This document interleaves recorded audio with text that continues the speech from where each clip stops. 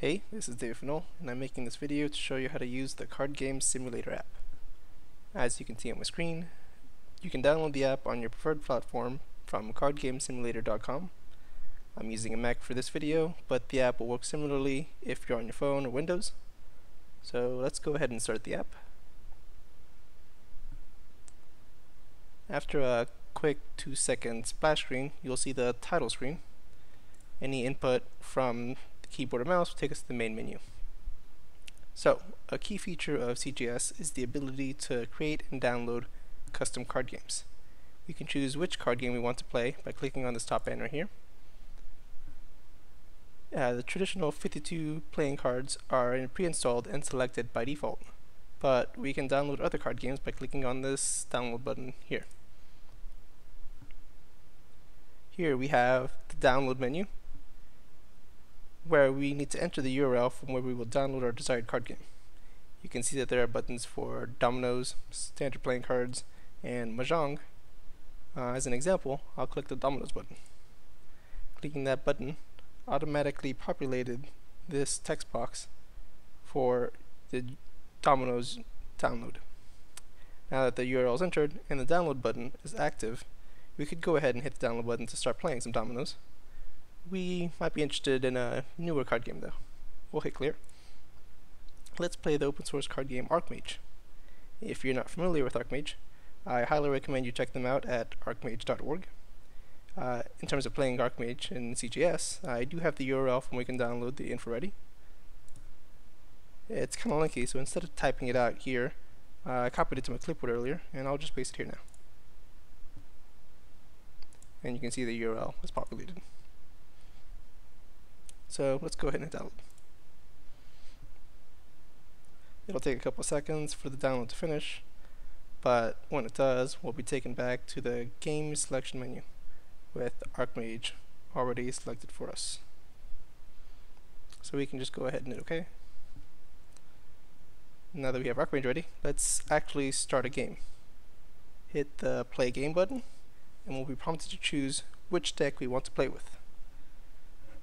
If we had stuck with standard playing cards, we would pretty much just have to choose either a straight 52 card deck, or if we wanted to use a deck with jokers in it. Likewise for dominoes, we would choose whether to play with the common double 6 domino set or with the less common double 9 domino set.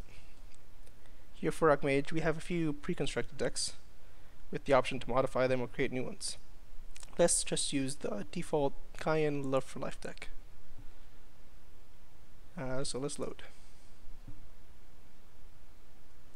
After the deck loads, it will prompt us to draw our starting hand of 7 cards. We do want to, so we'll hit yes. From here, we could do what's referred to as gold fishing, where we play the game by ourselves with just our deck. Gold fishing can be useful to get a feel for how our deck plays before playing it in a real match. It isn't very exciting though, so let's introduce a mock opponent. Let's see here. Let's go back. Yes.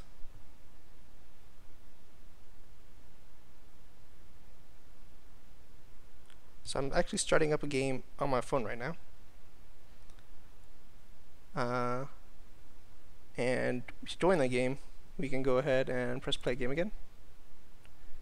And you can see a IP address is shown up here where the phone is actually playing the game. So we can go ahead and hit that and join. Now it's asking us to see if we want to join that game with the same deck. Each player in Archmage has their own deck, so we want to hit no. In case of something like standard playing cards, you would probably want to hit yes there. Alright, so now we get to the deck selection menu as before. So we'll go ahead and load the Cayenne Love for Life deck again. And draw our starting hand.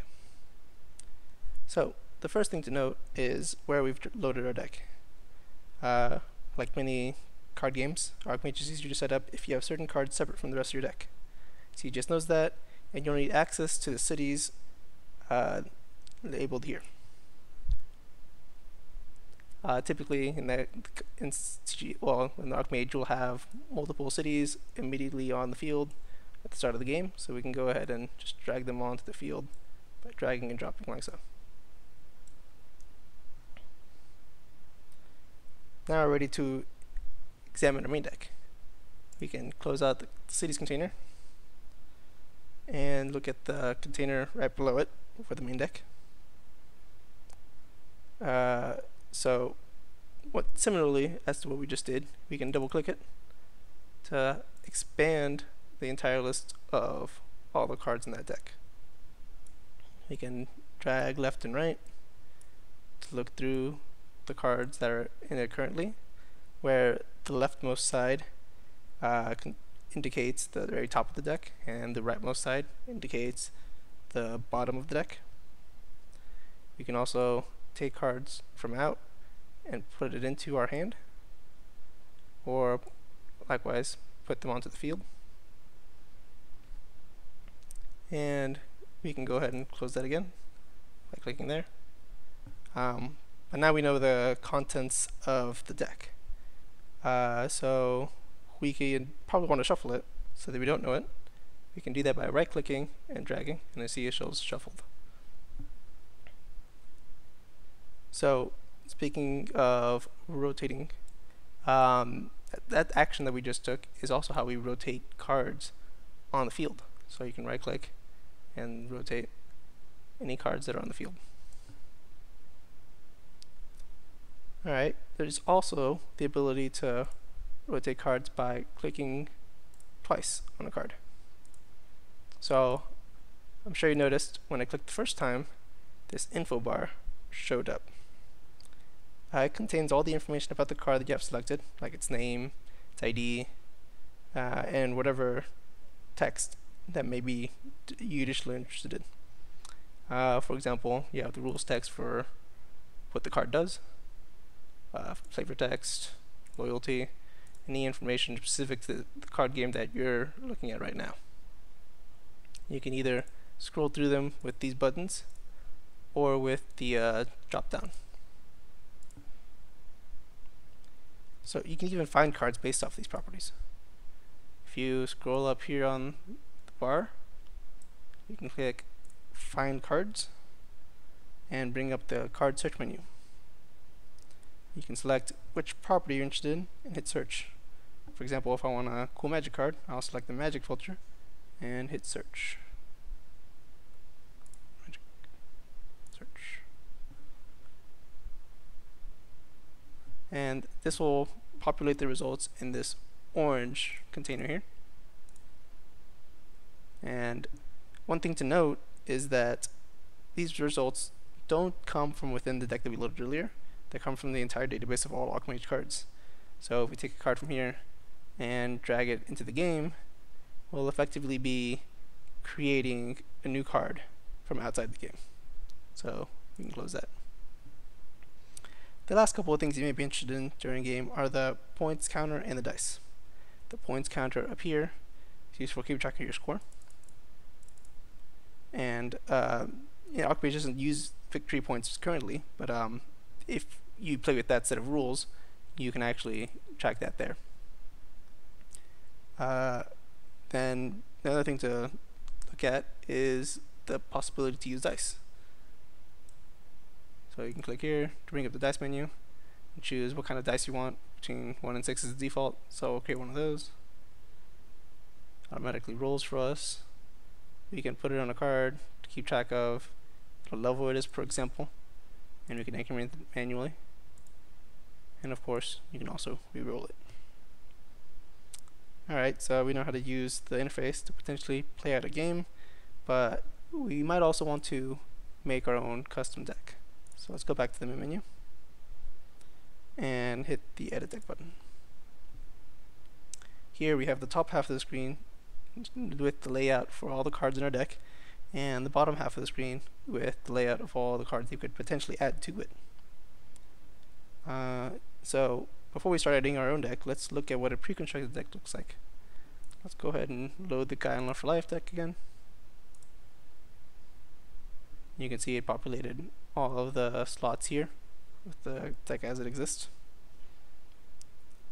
We can actually move cards around between these stacks, but we don't want to do that just yet. For now, let's create our own new custom deck. So the first thing we want to do is add cities, right? Every deck requires cities. So let's get in some cities. Typically start with 3. So let's go ahead and put, I don't know, just 3 random cities in here.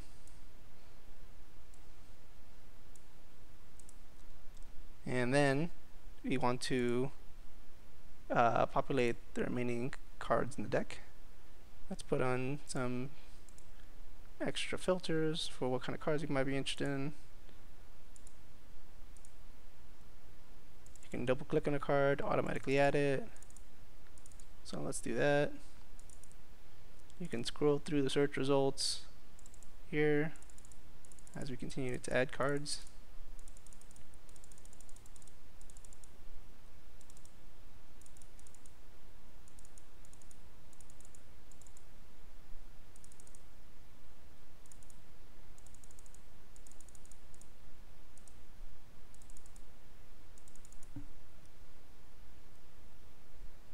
Alright, so I think that's fine. Let's go ahead and save this deck that we've created. Hitting the save button. And by giving it a name. We'll call this test deck. That's basically what it is for now. And we'll save. So now we're done here. We can go back to the main menu and just go over some last remaining things. Basically the options button. Here, the only thing specific to the game that we're currently playing is the Food Rules Online, which will take you to the Archmage rules currently. Will take you to different card game rules if you have a different card game selected. Next link takes you to the CGS homepage at cardgamesimulator.com. Below that we have a link to the possible keyboard shortcuts. You should check this out if you want to learn all the ins and outs of how to use the app. And finally, you can contact the developer, me, at david@finoldigital.com. I would love to hear from you. So please contact me if you have any further questions, concerns, or comments.